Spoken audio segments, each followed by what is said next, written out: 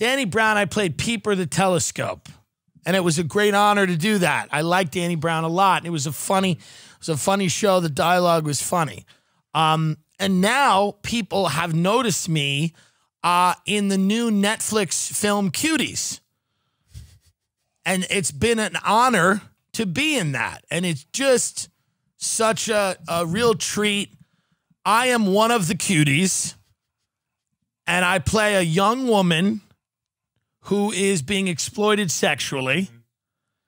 And people are in arms about it. They're up in arms about it.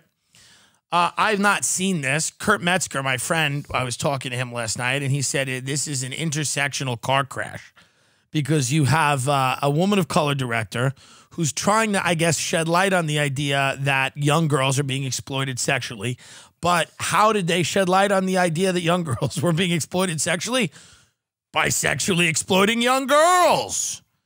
So supposedly the last scene in this film is so disturbing and such clear like bait for pedophiles that it's so absurd that there's nationwide campaigns, cancel Netflix.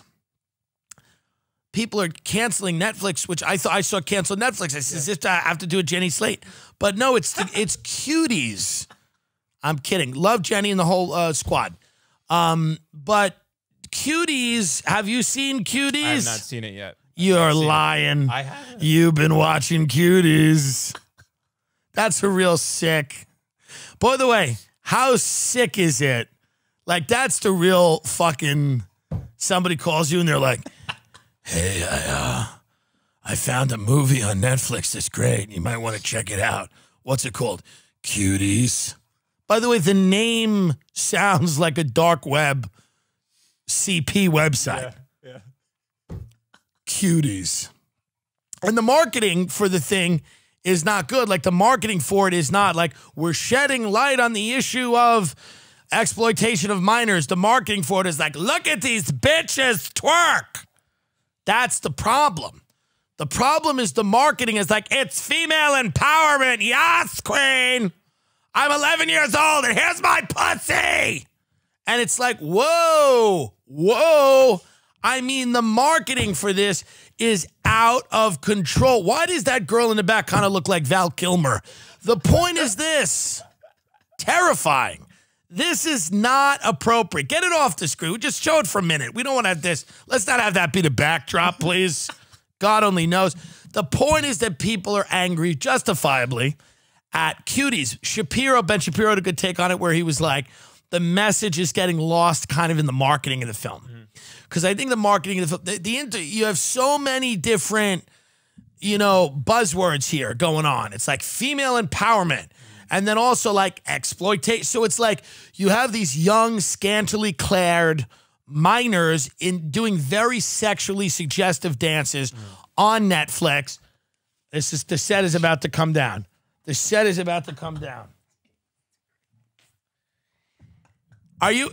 Hold on. I'm going to get him. Hold on. Hold on.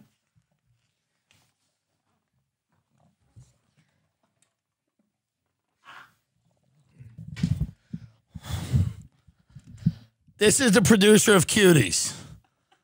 This is why he's trying to destroy the show. Stand up. Now sit. Sit. Please sit. Sit down. Sit. Have you seen Cuties? Is this why you're trying to destroy the show? Do you have any respect for anything? When he first met Oscar, Oscar really tried to fuck him up. And Duncan didn't understand because Duncan didn't understand. He didn't understand that there was evil in the world until he met Oscar. And Oscar just tried to attack him for absolutely no reason. And Duncan's just trying to... Duncan, it's a podcast. I mean, what is the history of this dog? Like, these dogs, how did they even come about? It's so crazy. But what the point here is that Cuties is are really getting people angry. I've not seen it. I don't really plan on seeing it. I don't plan on seeing Cuties. Duncan, you're a cutie, are you? Now he's fucking up the sound. You can't do this, Duncan. 9/11 just came and passed. Duncan, what do you think about 9/11? All right, you have to get down now. You have to get down. Oh, God. He's such a monster. Hold on. Get him down. Say goodbye to everyone, Duncan. We got to talk about 9/11 now, Duncan. He's so heavy. He's so incredibly heavy.